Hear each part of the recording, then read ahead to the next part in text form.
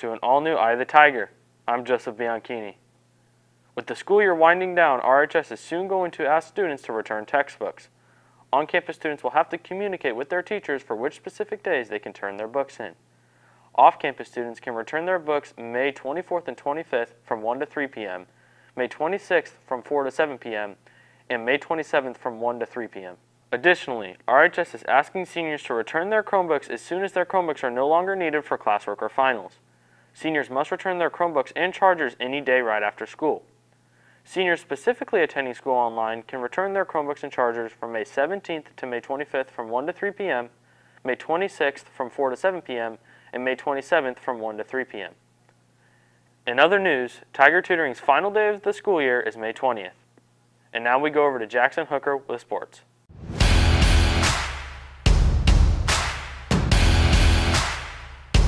Good morning, welcome to this Friday's edition of EOTSN.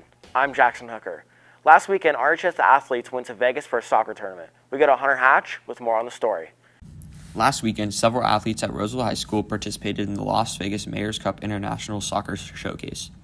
Due to the lack of tournaments in California, many local teams found themselves participating in the 4-game Vegas tournament. We went to Vegas because it was like the only tournament open, and no tournaments are open in California, and it's one of the biggest in the country, so we went over there and we played our hearts out. Junior Nick Primavera and his team participated in the tournament. He had a great experience and was glad he was able to participate in such a large-scale event. What I got out of it was a really dope experience and kind of a return to normalcy, just being able to travel out of state and just compete. It's just an awesome feeling. The tournament was also a great opportunity for players to showcase their individual skills, as there was many college scouts and recruiters attending the tournament. Tournament participant Tanner Duncan was happy with the amount of exposure at the tournament. In this showcase, it had a lot of college scouts, but no D1s are allowed to go, so it was just D2 and D3s and private schools. But there was La Liga there. There were a lot of people there. It was pretty good. In another sports news, last Tuesday, senior Braden Natole threw a complete game shutout, only allowing one hit, and he finished with 17 strikeouts and a 1-0 win over Bella Vista. Also, last Wednesday, junior Nick Primavera scored 25 points in an 85-66 win over Foothill. And that's on your home for Roseville High School sports. Top plays, breakdowns, and more at Tiger Sports Network, EOTSN. And now we go over to entertainment. Welcome to this Friday's entertainment news. I'm Isabella Foley. Resident Evil Village came out on May 7th of this year, and it has every gamer playing it. Resident Evil Village is a horror survival game developed and published by Capcom. It's also a major installment in the series of games and a narrative sequel to Resident Evil 7 Biohazard. Players have been waiting for this game since it was announced at the PlayStation 5 reveal event in June 2020. Resident Evil Village has stunning graphics and a continuation of the previous game. It also has an online multiplayer mode for players looking to play with other players. It's perfect for fans of horror movies and scary things. I think this game offers a new level of quality to the series, so it can only get better from here. You can buy Resident Evil Village Standard Edition for $60, or you can buy one of the more expensive packs, such as the Deluxe Edition, the Collector's Edition, or the Complete Bundle, which includes both Resident Evil 7 and Resident Evil Village. And now we go back to news. Thanks, Isabella. Recently, RHS's greenhouse has undergone beautification. We go to Chris Gibson with more. The greenhouse in Senior Square has been recently undergoing beautification upgrades.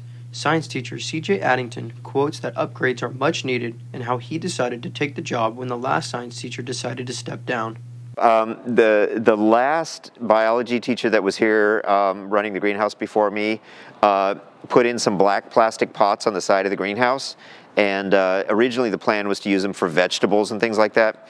And then when he left, I transferred it over from vegetables to like herbs, so I didn't have to repot them every year. And so we've been growing things like lavender and mint and things like that. But the years have gone by, and it's just gotten kind of overgrown. And Addington states that a local Boy Scout has been interested in doing his Eagle project on the side with the black pots to work on it and clean it up. I heard from one of our local Boy Scout troops that there was a Boy Scout that wanted to do an Eagle project, and he had suggested doing the side of the greenhouse as his Eagle project. And when I heard about that, I was like, great, that's a great idea. So we've been talking about that, and it looks like once school gets out this year, that he's going to be doing his project on the side of the greenhouse. The greenhouse beautification is ongoing. AP tests are upcoming next week. Here's next week's AP testing schedule. On Tuesday, English Lit and Comp at 9 a.m. and Comp Science at 1 p.m.